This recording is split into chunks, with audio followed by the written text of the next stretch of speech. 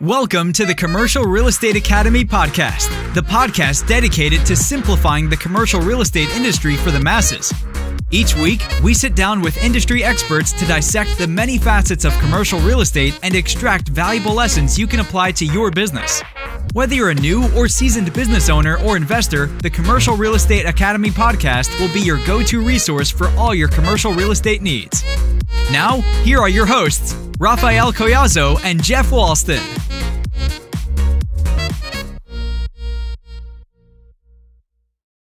Welcome to the Commercial Real Estate Academy podcast. I'm your host, Raphael Collazo, here with my co-host, Jeff Walston. How's it going, my friend? It's going great. We just came from your book launch last night. I don't know if all the listeners know, but Raphael's wrote 2 books in the commercial sector. One is Before You Lease That Building. And then last night he just launched Before You Buy That Building. So you guys should go check it out. He's got it for sale on Amazon and take a read and let him know what you think. But other than that, business is great. It's going well. Just, keeping all the clients happy and running around, keeping the material mayhem under control, because that's one of my big jobs now, is tracking down material, because, there's people that doesn't work, and just less and less material out there. I'm not sure what's still going on, but yeah, it's a thing. But other than that, everything's great. What about you, Raphael? How's it going over there? Great. Like you said, the book launch was yesterday, so really awesome to celebrate with you and everyone else that showed up. But it was really a humbling experience to see how many people were there to support.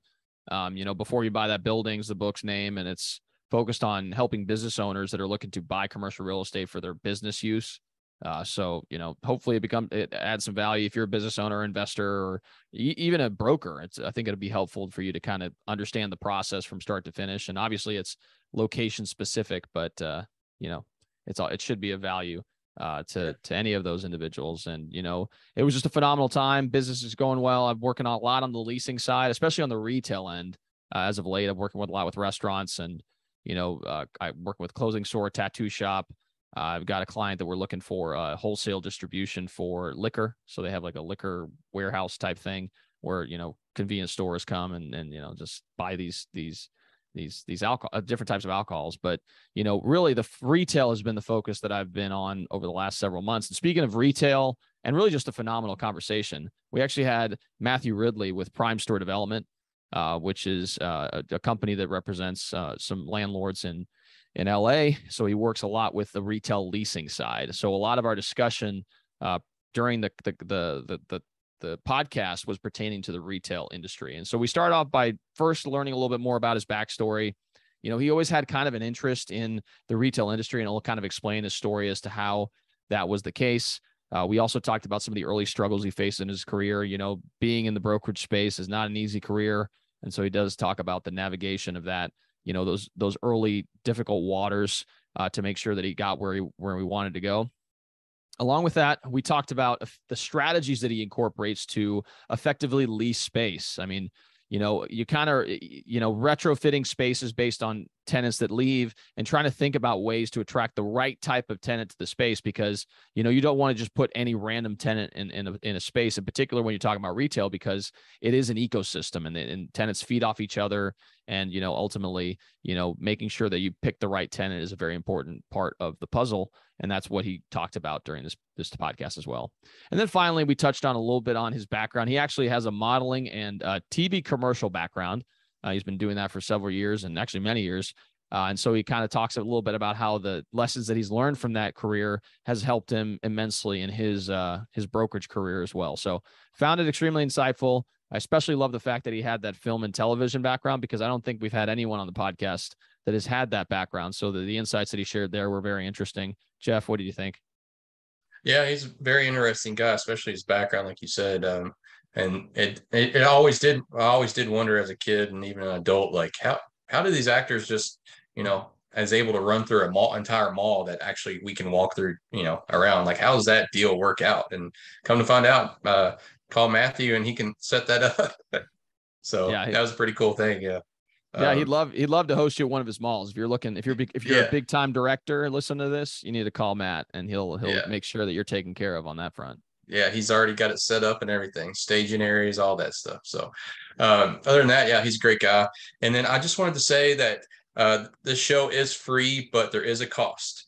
And the cost is, as you're a listener, is to recommend one other person to listen to our podcast. We would greatly appreciate it. We definitely appreciate all the people that you have already recommended, and even the people that have given 5-star reviews. We appreciate you as well.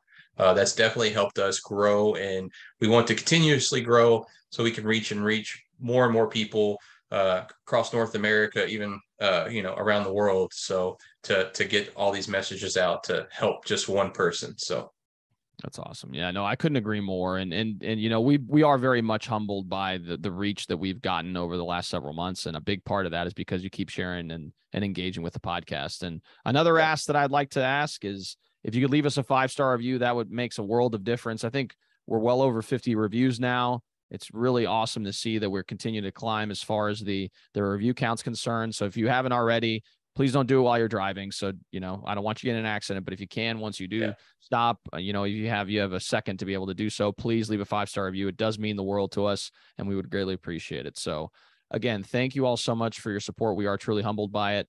But without further ado, let's go ahead and dive into this podcast. Well, hey, Matt, good to see you this fine afternoon. Thank you so much for having me, Raphael and Jeff. It's so great to be here.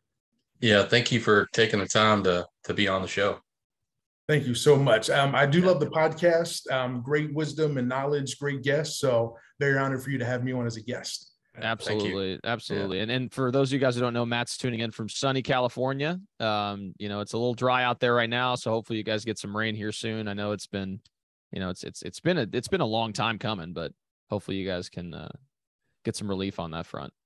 Yes, have a little more balance. So yeah, hopefully, a little bit of maybe what Seattle's rain is, not all of it. We can, be more balanced and even. Absolutely. Yeah. Absolutely. Well, Matt, we greatly appreciate your time. We know you're a busy professional over in California, so we do appreciate the time to be able to come in and share some insights with our audience. So one of the things we typically like to do when we first interview individuals is to learn a little bit more about them. So if you don't mind kind of sharing your backstory, I think that'd be great. Awesome. So for me, my journey in commercial real estate actually began when I was in high school back in 2001.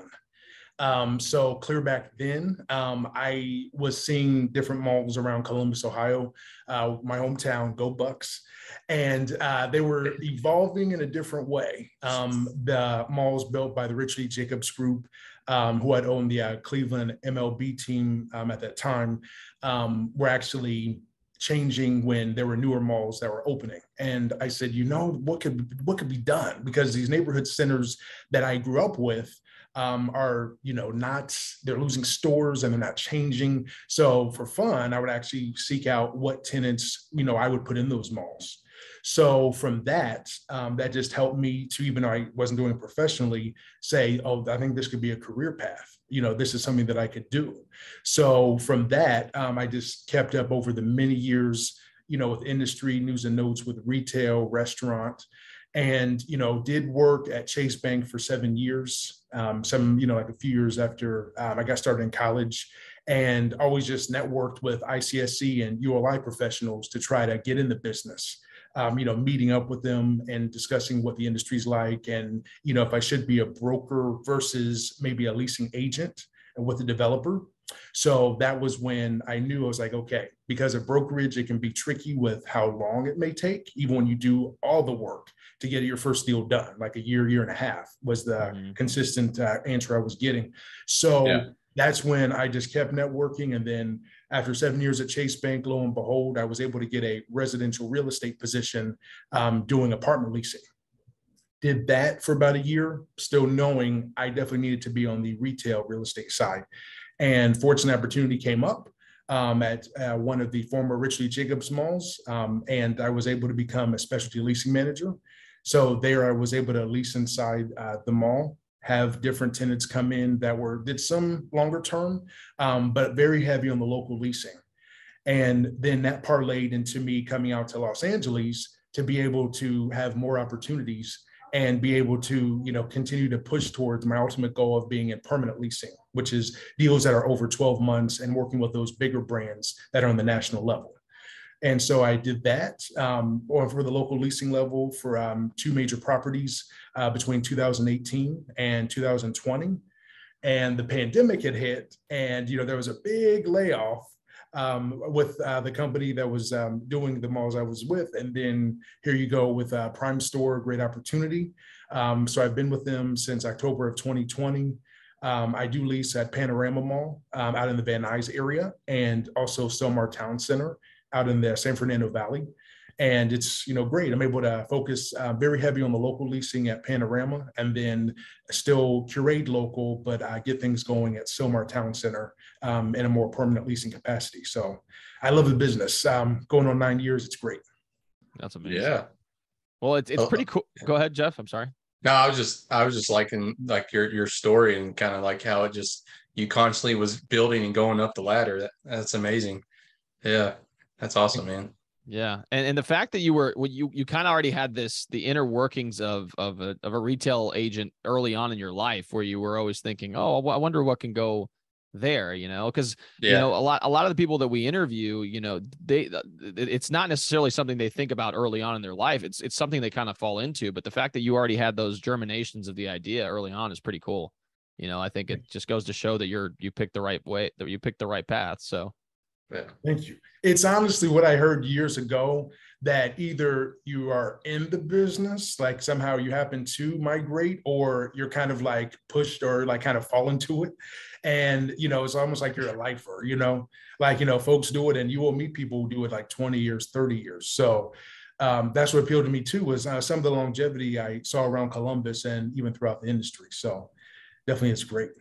Absolutely. Yeah, no, 50 years for some people, I feel like. Oh, yes. Yeah. There's some people here. There's some people here. Yeah. I'm just like, my gosh, they've been here since like the 60s. They've been yeah, I know. they're still going. Yeah.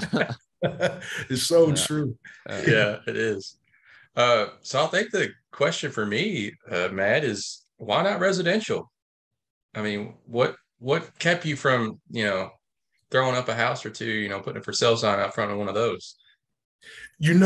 I do love working with businesses, because it is a part of, honestly, and it's so true, because the American dream, because I loved your episode with Beth Azor. That's honestly the way I feel as well. You have so much emphasis since that early 2000s, when I studied the business, of emphasizing local leasing, or even hashtag support local, and which can even parlay into a permanent lease. So I always feel like the way that business can be fickle is easier for me to like jive with and flow with than the residential fickle, because there is going to have to be a business to be had in order to sustain livelihood and even like keep market share in a business, versus residential, where maybe it's going to be that, you have this big supply of maybe apartments or like homes, and then it may not sell, or people may not be interested. You have to bring down the price. So I just love being in the thick also of what's happening, because we have an ICSC as the community rebranded that name to be able to emphasize marketplaces. Marketplaces leads to everything that's encompassing when you grocery shop, buy your clothes, even to when you get your car serviced, and when you go out and spend time with your loved ones in a gathering place at a restaurant. And, I just love that. It's just the cutting edge of what's happening. Yeah. And then go ahead, Jeff. No, you're fine. Go ahead. No, I had the same type of thing where you had mentioned. I've focused a lot more on the retail side as of late, and that's the type of the reason why I like it so much is you get to see so many different types of businesses, and you get a feeling for what a good, if you put something that's a good fit within a center, it almost flourishes, because it's a symbiotic relationship between the existing tenants on site as well. So, and the stories that you get from people who started, a lot of these entrepreneurs they start with nothing, and then they build something of significance. And, if they've been in it for many, many years, they're able to leave something to their heirs and their kids. And it's really inspirational. Some of the people that I've met through the last couple of years that I've been doing it, and all that started with an idea, and then them just kind of manifesting it in the world. So great. I love it. And here's even when it's digitally native, where you hear the fundraising and, companies that are securing, lots of capital, it's like that's still so motivating and energetic, because someone has a good idea, whether it's the way you do food that's quick service style, that's revolutionary. I love the story of Blaze Pizza. I love the story of Warby Parker. I do love the story of different pop-ups that come in and then they're doing so great, need to do a perm lease and need to hire more staff, look at other locations. It's so great. Absolutely. No, I couldn't agree more. So one of the things I'm curious about, and this is one of the questions we like to ask our audience member or our guests, is that, you know, the commercial real estate industry, as you alluded to earlier, it can be a brutal business, especially as you get started, because there's a long lead time to really getting some momentum built. So what are some of the, I guess, you know, struggles that you faced early on in your career, and how you were able to navigate those? Honestly, you know, I think one of the things was the first mall I went to, there was an empty anchor for a number of years in the wing, where it's honestly on the outside, it was like the face of the mall, because you're going down the main artery of Hamilton Road, and then, you know, you do see a vacant department store. So that wing had challenges to be able to get tenants inside in that wing, because they saw that the traffic flow was just not there. So that was honestly part of why the local leasing or specialty leasing was very pivotal, because you're going to have, in my experience, honestly, in that case, it was a good 2 years that it took to get a deal where it was going to be something different in the center, you know, not the usual repeat of, like, if you already have women's apparel, not more of that. You already have athletic shoes, not more of that. And being able to, you know, have a deal that pencils where the economics make sense. So my overcoming it was just canvassing. Just like we hear, and again, I reference Beth Azor, you canvas online and in person. Go to the conventions, because that's what I do. The expos that happen around town, I go there where they're having booths, make sure I introduce myself, come with many business cards, and would let them know, like, you know, they could be perfect for a pop-up or even something longer term if they wanted. And from there, that's where really things can kind of fill in. And I'm very proud to say, when I did put in a photography client in one of the spaces where, you know, they wanted their own space instead of just like kind of out of home and like almost ad hoc at other events. They did the space very polished, very nice. They worked for a national retailer, so they knew exactly how to make it work with lighting and the fixtures.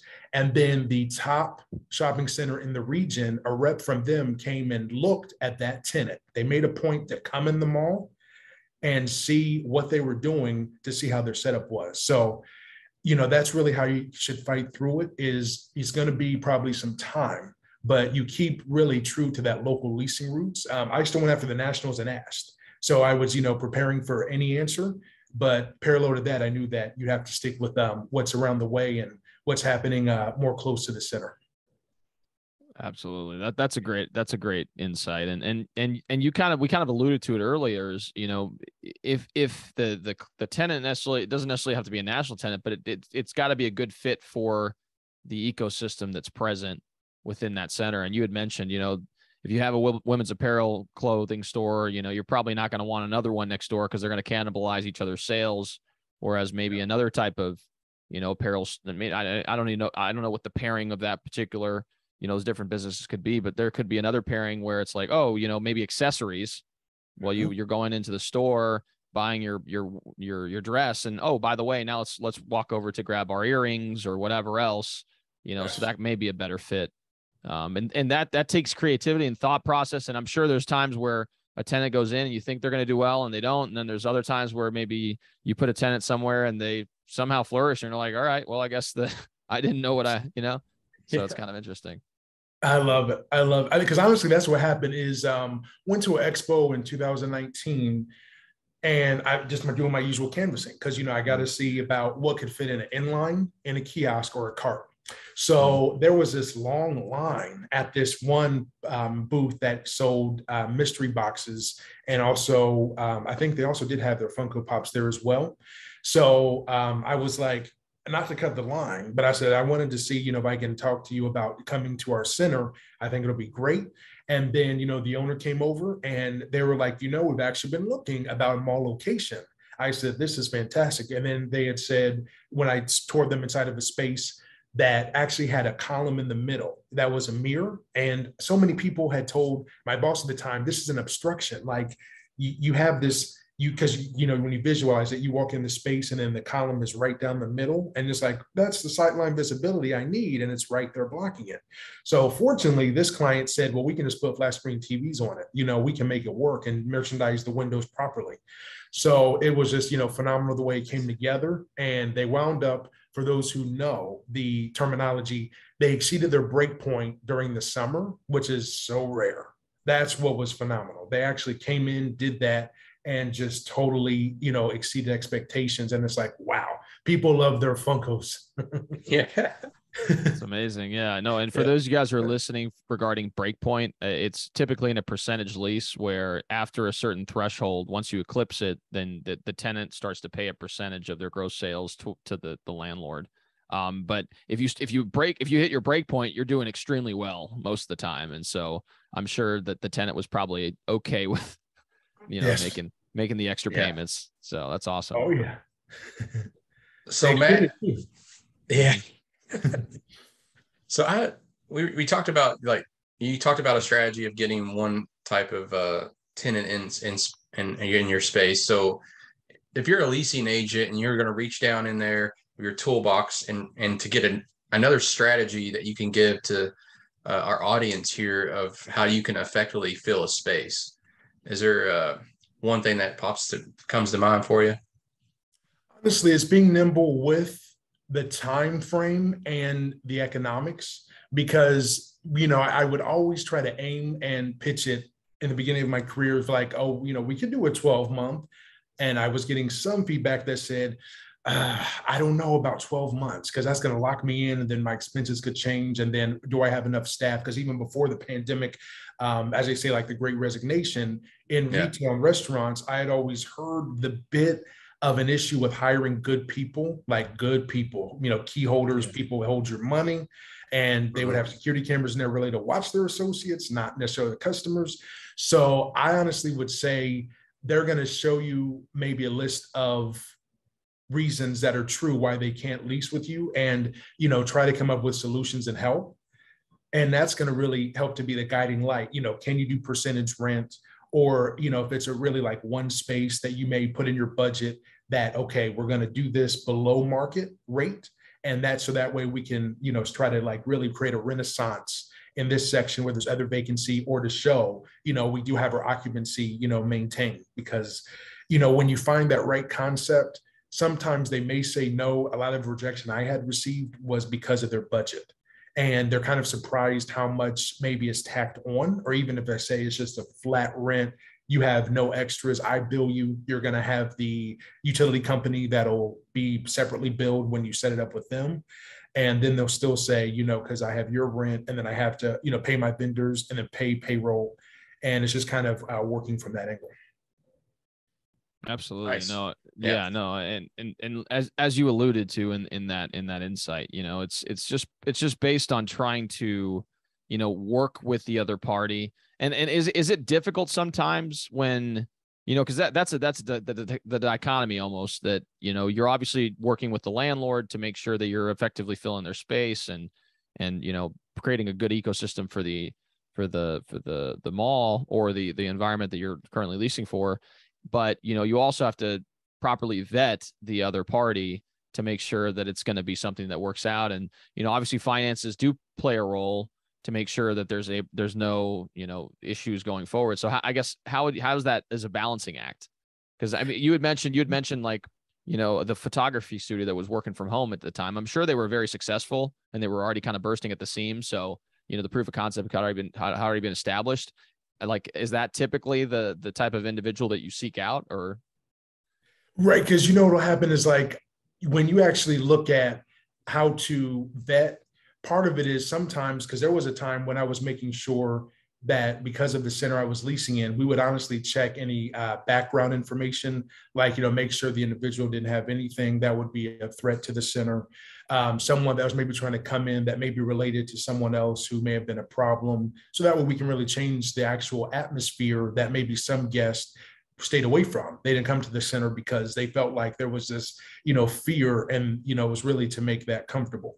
So when it comes time to actually look for the concept itself, it'll be through something that's going to be really like the level that we want. So sometimes you'll get a call and it's like, the call of your dreams, like, yes, we do want to do business with this concept and we do have this space that you're requesting.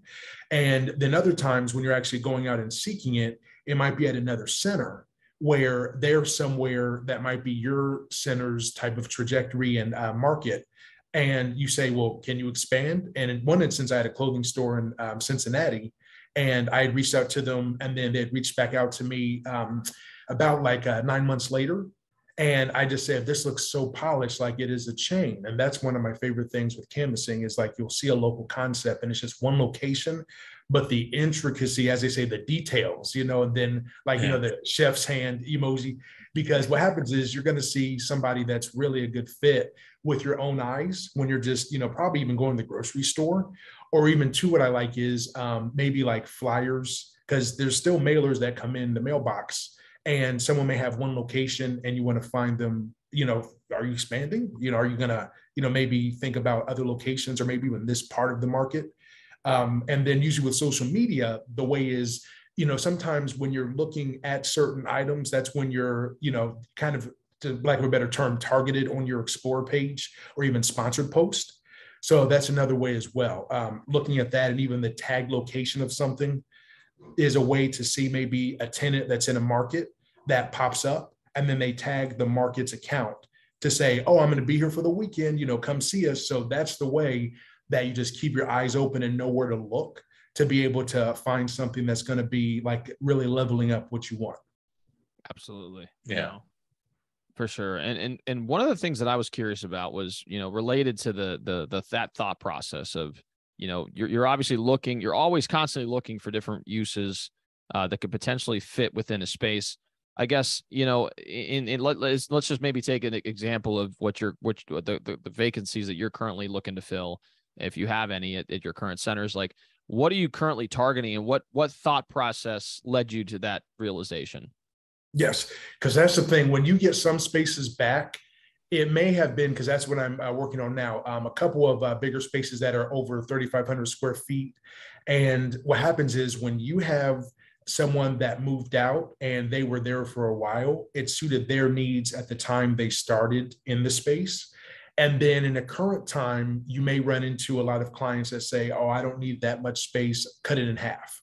So that's where you have to see with your team, is this how we want to do this? Is split up the space? Or do we just honestly just, keep shoulder to the plow? Or maybe there might be a short-term user we can put in there. And then in the meantime, look for a permanent use that can actually fill it, because a lot of times keeping the space as is until the right user comes along has been like my entire career's experience. Because if you have 4,000 square feet, it's a matter of like, okay, it was more of like an industrial use, but, I've targeted like, okay, this one was a restaurant.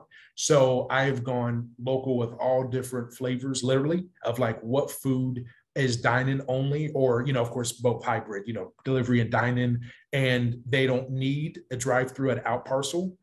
They're trendy where they have a bit of a following on social media. So that's where I've been looking at different places that do local like eateries, or have, different, like if it's pizza, something that's not in the center, then I'll look for that use and, the different pop-ups, and pretty much just, keep it nimble, because if we do want to make it retail with the right use, we could do that as well. So that's how I've kind of been looking, is like the hot concepts and kind of the restaurant, retail, and even like some services, because I know medical is hot as well. We saw too, Amazon just bought one medical for a good reason.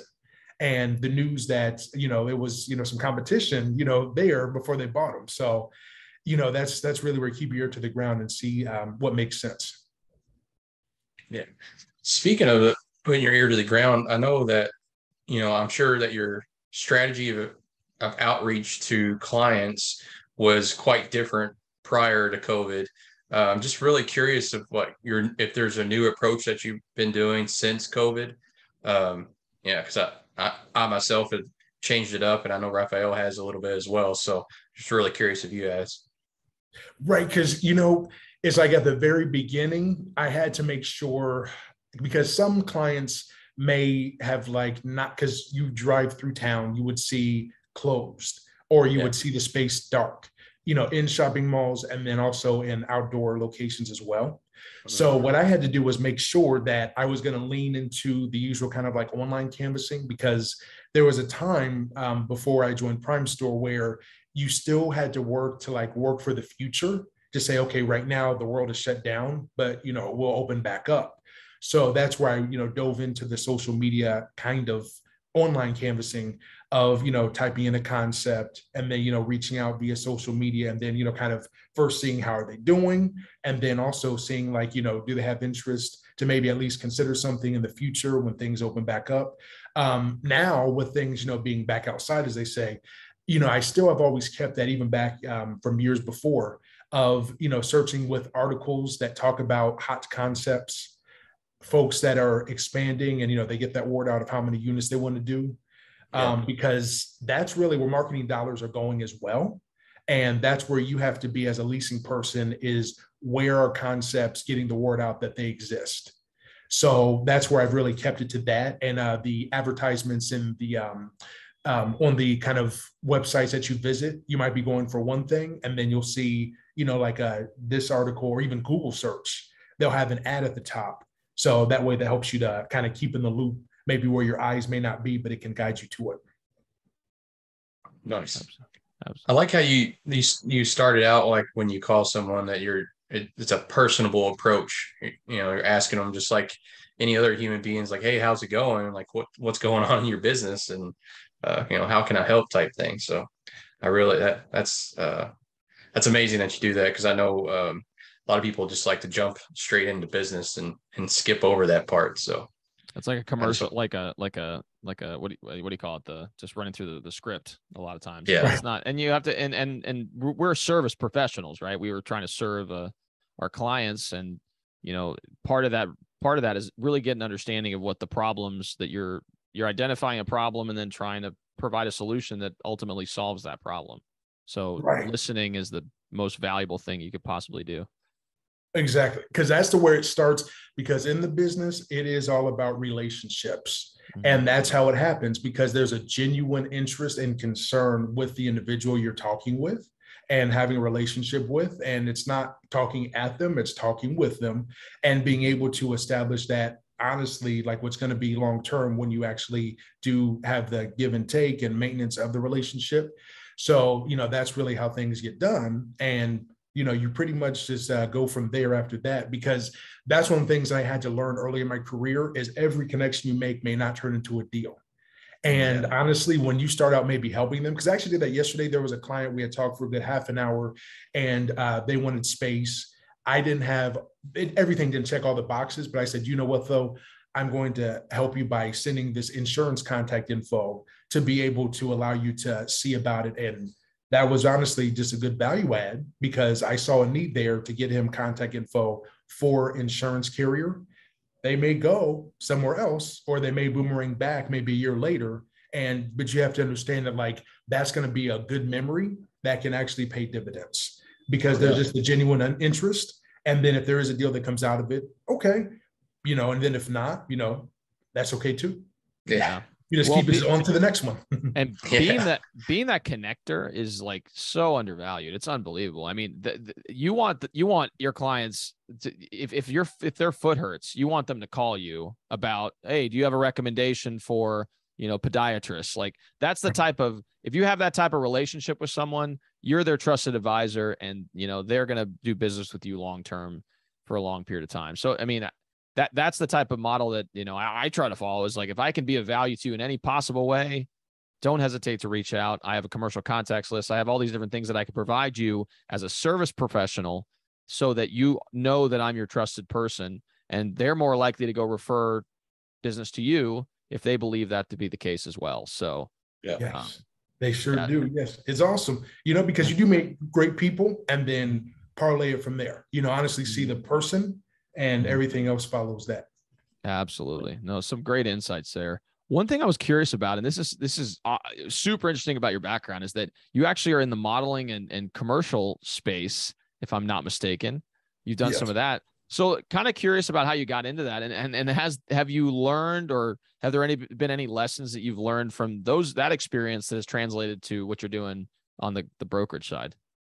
Honestly, so it's great because I've had a passion for both for a long time. Mm-hmm. So the thing is that, at the time that so in Columbus, I knew that I wanted to be in the entertainment business back when I was a child. So honestly, that was one of the first passions I had. But then, always hearing, because honestly, my teacher, who was a skills for the workplace teacher, is a former actress. So when I was in high school, she actually said that her mother told her, like, don't know if you're going to want to be in acting because the work isn't steady. So honestly, that just always run clear to me. And I understood that as well. So it was always intended to like, okay, I can do entertainment and then also to, do my other passion in the shopping center business. So when I came out to LA, I had already had some commercial and movie roles that I had done. And what's good about that is, out here in the Los Angeles market, it does help me to understand when I do parking and filming deals, because that is very prevalent here. So one of the things I'm very proud of is being told that one of my properties is film friendly because of the opportunity to actually be there and understanding the workings of it, the space that, the talent space for creativity, and then the actual facilities to be able to provide that. So that's one of the good things about it, is like further relationship building and understanding too, that like when you actually see the opportunity for the parking and filming deal, that's another opportunity to be able to offer something from your property that is of value, and being able to, have a good word around about like what we do. And then other location managers want to work with you as well. And, pretty much it's just, great to say, oh yeah, this show or this commercial filmed there. So, I love it on both sides, both the deal making side and in front of the camera. I bet it's a good selling proposition too. Like if I'm looking at a couple centers to locate, and you kind of bring up some of that stuff. Like I can't say it wouldn't come into my thought. It's like, oh wow, that's pretty cool. Like it's a marketing opportunity as well, because I'm sure you can incorporate that in your social or whatever else. So yes, because that's the thing, is that now more than ever, like, because we saw that during the pandemic of like the temporary patios out on the street and on the sidewalks. And that was a way for creativity of like, how else can space be used that's not being utilized right now? So that was an example of, okay, that's something that does need to be used, does need to occur to, further like keep a business ingratiated. So on a shopping center level, that's actually, what we've done. And I've learned that since being out here for 4 years, of you have an opportunity for filming and parking, and they do like your center. They do like the area, and is keeping jobs. So that's another, like, outside of myself, relationship building that's a way for the entertainment industry to have jobs in LA, because, there's so many great things that they're working on, with incentives and such to be honestly in their backyard in Hollywood. And that just is, great to provide with our, some of the opportunities. Absolutely. And are there leasing? Do they lease the space on site, or how does that typically work? Is it just like a contract that says, hey, you can film here for, I'm just kind of curious Yeah. So that's actually what happens is when it's actual filming deal, sometimes, a lot of times it'll be actually parking with it as well. So there is a section of the parking lot that I'm allotted at one of my properties where it can be carnival, circus, or actual like parking for the crew as well as their trucks, or the staging area for some of the talent to go. So, talent being, folks that are on camera. So then also inside the mall, if there's vacant space and they do want it, then that's leased as a part of the deal as well for however duration they need it to film. And, that's the thing, like I've had 3 or 4 of those deals already, where they want to come in, use space, and be able to film, and then we'll come to an agreement if they want to use the common area of the mall. So it all works with that different combinations of actually, what their needs are and what we can accommodate, and, work to make the deal happen. Yeah. That's awesome, because, there's such creative uses that have come about throughout just the years. One of my clients, we sold a shopping center to here in Louisville, that he signed a contract with a medical clinic that was like a mobile medical clinic. And they post up in the corner of a parking lot, and they signed a year lease or whatever. And they're paying like a pretty penny to be over there, but they want to be in that area because there's super high traffic, and there's a draw in the rear of the center because there's a pediatric clinic. So there's a lot of people going in there for medical related uses already. And they see this clinic for, vaccines and other, I think they had some other, things they were offering as well. So it kind of is tailored specifically to their clientele, and they're paying a pretty significant portion just to occupy some of the parking lot and to have like 4 or 5 or 6 dedicated spaces. So yes, it's very interesting. yes, because that model is significant, because now more than ever, there's demand for the parking lot. Mm-hmm. And that's what we've seen is like more and more. It's like so many, and especially in San Fernando Valley, that's just a hotbed for activity of, if you want to do a carnival, circus, if you do have filming needs, and that's where you utilize it. You do have different vehicles to be able to have different clients that different scale of clients to be able to successfully monetize it to, meet goals and be able to use what might just be vacant space for good use. Absolutely. I always wondered that. I appreciate you letting us know how that actually happens. You see it in the movies that they're running through a mall chasing a guy, and you're like, how can they do that? And right. I recognize that mall. How are they doing this? Right. So, It is good. That's awesome. It's awesome, because that's an opportunity unto itself. A little bit of like, as they say, like stardust on it, and then you have that things work out for it. And it's like, hey, this is, it happens all over the country, but it's special in LA as well. Yeah. That's awesome. Well, Matt, before we start rounding out the questions here, I just want to say we really appreciate your time that you came on and sharing your experience and stuff and your wisdom. I know people are going to find what you said and want to contact you for sure. But so one of the questions that we start out with is Raphael and I are both avid readers, and we actually, the question is what is one of the most impactful books? And it doesn't have to pertain to commercial real estate. It can just be anything at any point in your life that kind of maybe change your life and headed a different direction. Honestly, as our team right now is reading Vital Factors is very relevant and impactful, because it is a guide of how anybody that wants to have different systems in place for the organization and leadership that they seek from each individual on their team.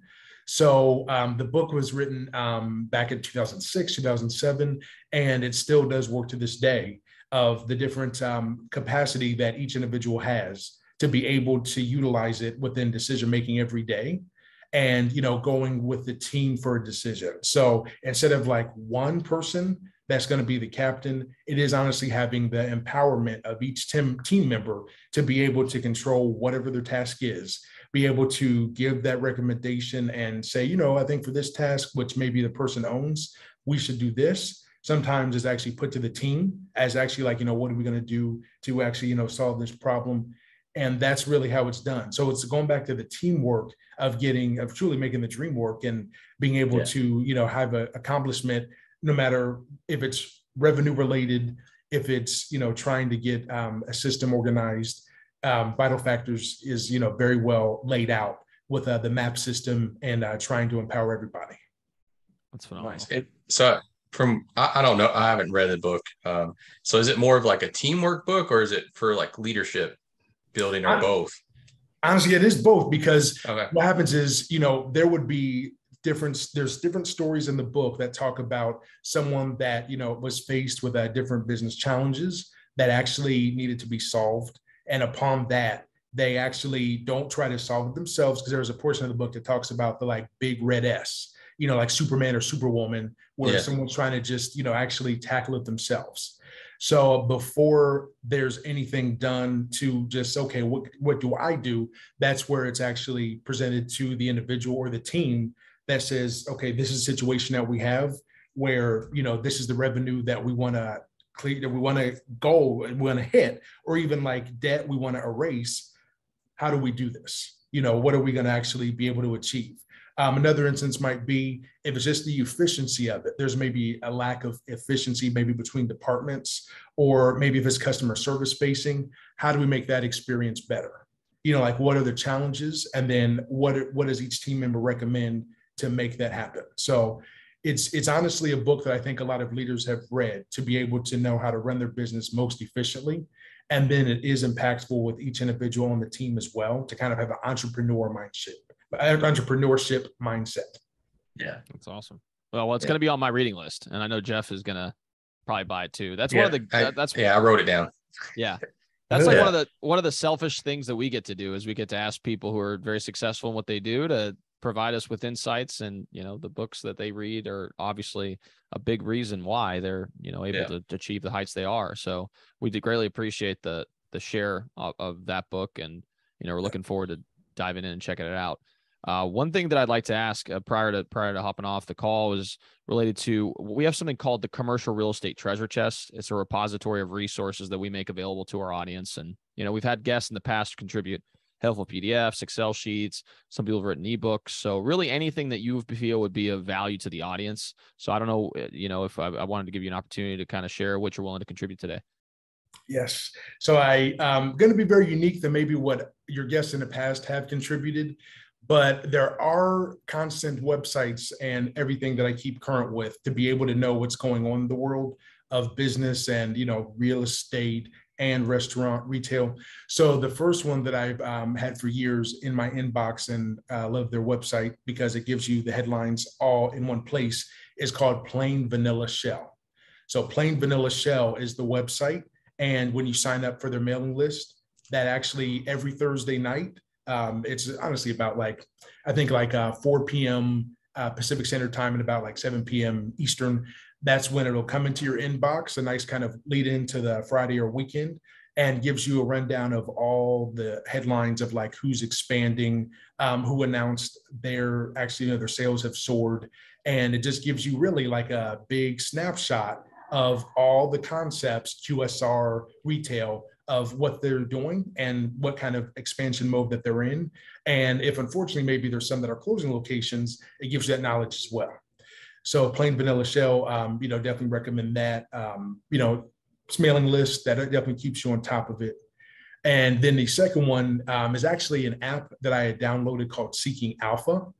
And it's great because the really most useful way to utilize it is putting in your companies of interest, their ticker symbol of either NASDAQ or NYSE, New York Stock Exchange, and you're going to be able to get a list of different type of headlines, and even too when you actually enable the notifications of news about what they're doing in their industry, maybe what their fellow competitors are doing. So that way you can keep in the loop real time about any kind of decisions and where they're opening. And it's so helpful. It's both good for the companies themselves, and even sometimes any kind of consumer activity that you want to know about that helps to push how consumers are spending their money and where they're going, in terms of entertainment and their uses that money is spent on. Nice. Yeah, we really appreciate that. Yeah, no, and I haven't heard about the first website, so I'm probably going to sign up for their email list. And is it related primarily to retail? Yes, because Plain Vanilla Shell also has a free membership. I think you can sign up, and then there's a more premium plan for a cost. And that's what it is. The restaurant business primarily there, of course, any kind of shoe related news. I think they may even tie in with anything that may be overseas, because, you have some that have ascended on America, Primark and Zara. And, if there's any news like that, you'll get that. So it's so helpful. I love it. Yeah, I love retail. I mean, that's kind of what I'm focusing on. So I'd love to sign up for that. That's awesome. Oh, it's great. You'll enjoy it. Yeah. Well, again, Matt, we really appreciate you coming on. I know there's going to be audience members who's going to want to contact you. So what's the best way they can reach out to you? Yes. So I am on all social media platforms. So it is on LinkedIn. Honestly, if you type in the search bar, Matt Ridley Real Estate, that's where you're going to be able to find, hopefully, me towards the top, or Matt Ridley, Culver City. So that's the way you'll be able to connect with me there. Always happy to. So between that and honestly anything that people may have because, let me think. So I think that's the best way, because, social media kind of stays out there. So, DM me or, send me a request to connect. Probably I actually do, like to be in touch in person. So that's another way too. If you're at an ICSC or ULI event, you might be at the Primestor booth, and connecting in person is also great. That's phenomenal. Yeah, thanks. That's phenomenal. And what we'll go ahead and do, guys, so if you guys are listening, we'll be including that in the show notes. So if you guys are watching this on YouTube, feel free to go to the description. You'll be able to access all that information. And if you guys are listening to this in a Spotify, Apple podcast, really any other podcast format, it'll be in the description as well. So Matt, thank you so much for stopping by. We really do appreciate your time. I know you're super busy, and we do value the insights that you share with our audience. For those of you guys who are listening to the podcast, we would greatly appreciate if you could drop us a 5-star review. We've seen a significant uptick in our downloads as a result of you guys doing so. So we would greatly appreciate it if you could take your time to do so. Along with that, share it with someone you know. As we always have great guests that have phenomenal insights, we want to make sure that this reaches the broadest audience possible. Along with that, if you guys are watching this on YouTube, we would greatly appreciate if you can like and subscribe. It really helps with the YouTube algorithm and ensures more and more people can hear this message and learn about the many facets of commercial real estate. So thanks again so much for stopping by, and we'll see you all next time.